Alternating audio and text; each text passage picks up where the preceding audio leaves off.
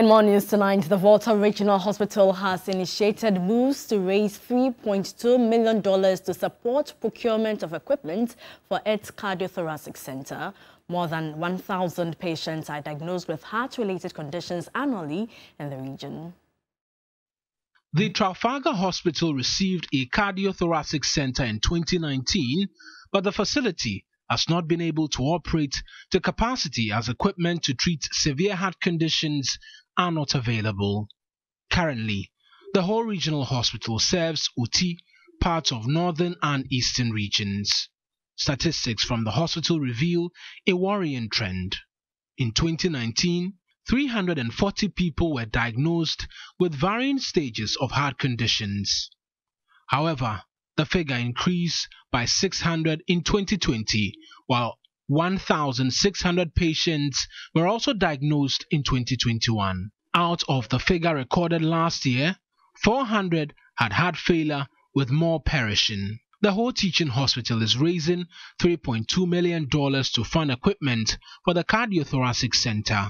Heart failure is, if I should say, the step before the last. Once your heart fails, the next step is that it stops. And once your heart stops, you are gone. And so you get a fair idea of how many people need help in that region. So if you take a quarter of the 1,600, you are looking at about 400 people in a year, who have that kind of problem. And these people need help.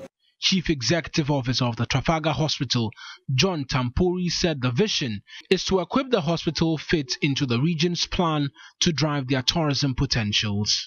It has become clear that heart disease is taking a very prominent place in the disease patterns in the world. So it is obviously very important to have such a facility in such an area where a lot of tourists troop.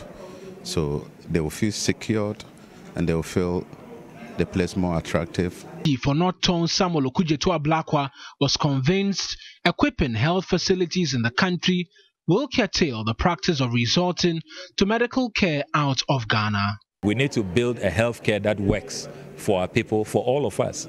I mean, it's not every medical condition that you can be privileged to be transported outside the location where you are. I want to see a day where we will have very high quality healthcare so that we don't have to fly anybody abroad, whether you are a VIP or a politician or whoever.